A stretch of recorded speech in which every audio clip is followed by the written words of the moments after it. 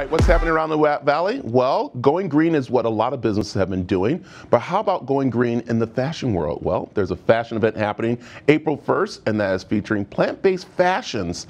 And Jade Storm, a plant-based designer, is leading the way for this event.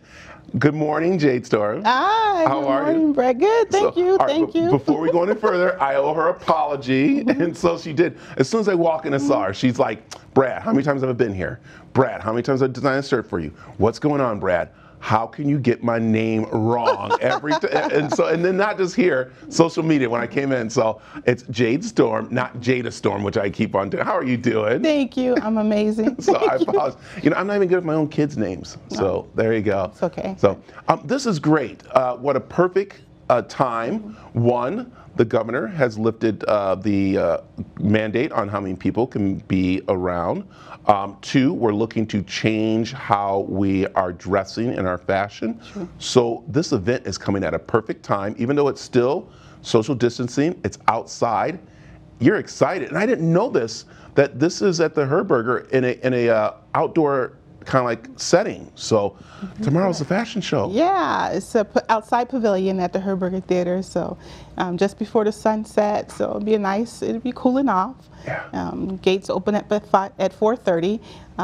We're on at 5, and then I'm bringing in a guest. I was trying to keep her a surprise. Yeah. You know, but You can't keep her surprised. She's amazing. Before we get to that surprise, let's talk about how important this event is actually going forward, especially as we saw clothing companies really not making clothes this past spring. One, because of all the material they need to have, everything that goes on.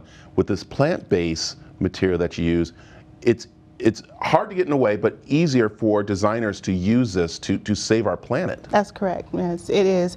And it is a little bit challenging to understand new advanced materials, you know, and you have to have patience working with it because it's not going to look like what you're used to taken off the shelves, you know, which is infused with the chemicals to basically make the structure a little bit different. So, yeah, it is easier for the designers to use to help save the water in the environment. That's the main focus for me for being a designer, is I know that this brand will definitely help to therapeutically treat the ocean and rivers and lakes, you know, with the non-chemicals and the herbs that's being used in it. Because it's amazing when you start seeing documentaries about clothing, especially as how we treat it to third world countries. It's stacked up there. It is causing more havoc and everything. And we were talking about this, what you're designing, even the masks that you have designed, they are actually biodegradable. That's correct. So it's going to be great to go back into our soil and stuff because those chemicals aren't there. But also what's really great too is that the fashion looks amazing. Like right now, what your top is on, no one would think that is Shabula. You know, there you go. No one, because everyone's so used to thinking of like the, you know, the bags or whatever, like the coffee bean bags and stuff like that. That's supposed to be your plant-based kind of outfit. But this right here, where you design and made yourself. Yes, actually, and the jeans. So we have denim that is 100% organic cotton with the indigo instead of the chemical indigo. And then the blouse is Shabula. You know, the Shabula, it comes in different colors.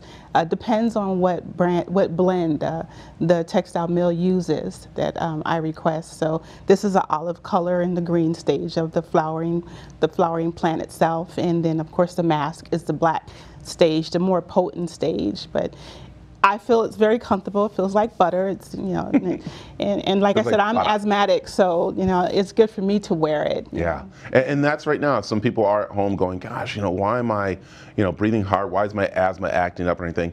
It could be the clothes that you're wearing that you might not realize because of the chemicals in here. And when you wash those and put them in the dryer, those chemicals kind of like come out a little bit more. With this material, it's not. That's why this event is so important tomorrow, to come out and see what these designers are doing with this plant-based. And if you are a designer, you know, yourself, you might want to come and get involved. Correct. And to see what you can start changing over to. So again, 4 o'clock. Gates open? 4:30. 4:30, sorry, 4:30. 4:30 gates open. First 25 people through the gates get a free biodegradable plant-based face mask.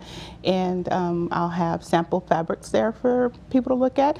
And then I'll be speaking in regards to the designs, showing a more collection, focusing on men's dress shirts, as you know. Yep. But I'm going to be showcasing some pieces for women, and not very many, but we got 60 minutes, yeah. you know, to explain and have right. fun. And it's open to the whole family. Yes. You want the whole family to come down to start learning. And again, it's outside. It's awesome. You do have a special guest. Can we say it's can I?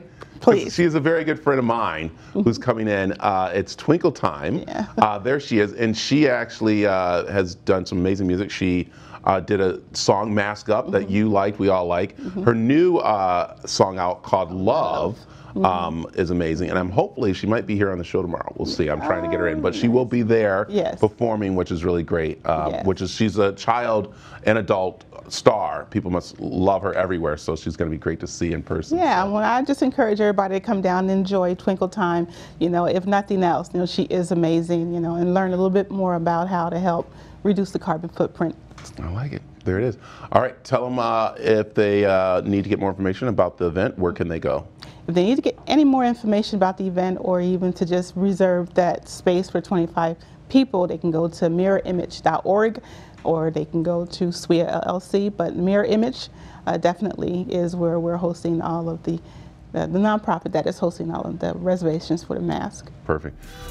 Jade Storm. Yes, sir. Thanks for being here.